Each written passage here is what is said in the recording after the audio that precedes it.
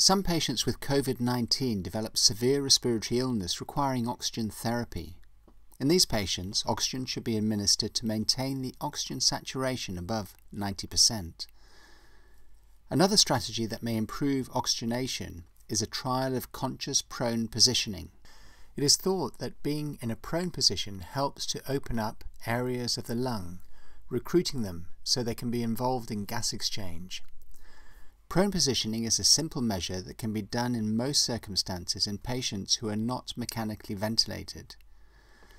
This could be considered for patients suspected or confirmed to have COVID-19 who require an FiO2 of greater than 28% to achieve an oxygen saturation of 90 to 94%.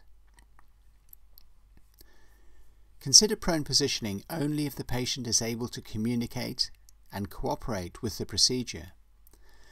Only if they can rotate onto their front and adjust their position independently, and when they do not have any anticipated airway issues.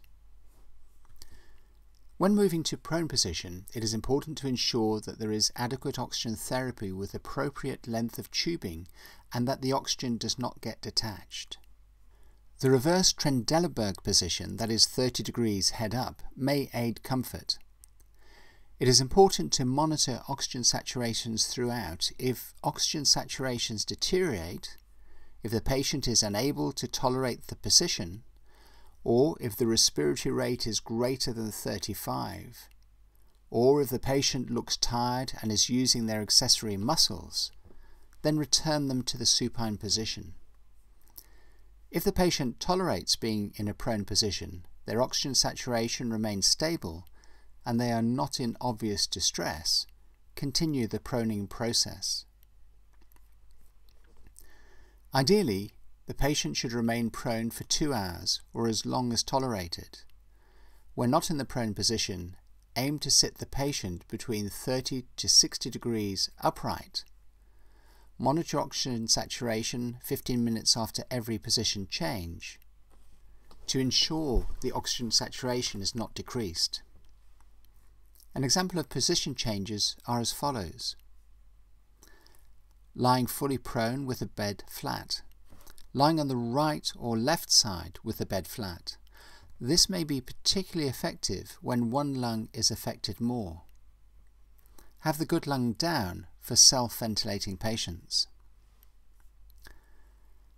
Contraindications to proning include if the patient is unable to follow instructions or has difficulty in communications, if there is respiratory distress, the respiratory rate of greater than 35, if there is immediate need for intubation, if the patient is hemodynamically unstable, a blood pressure, systolic blood pressure of less than 90 millimeters of mercury, or if an arrhythmia is present, if the patient is agitated or has an altered mental status, if the patient has an unstable spine or thoracic injury, and if the patient has had recent abdominal surgery.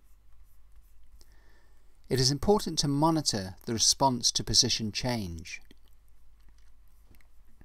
A positive clinical response to proning includes a reduction in the patient's FiO2 requirements, a reduction in the respiratory rate, an improvement in oxygen saturation, an improvement in the PaO2 FiO2 ratio, maintenance of these improvements on deproning.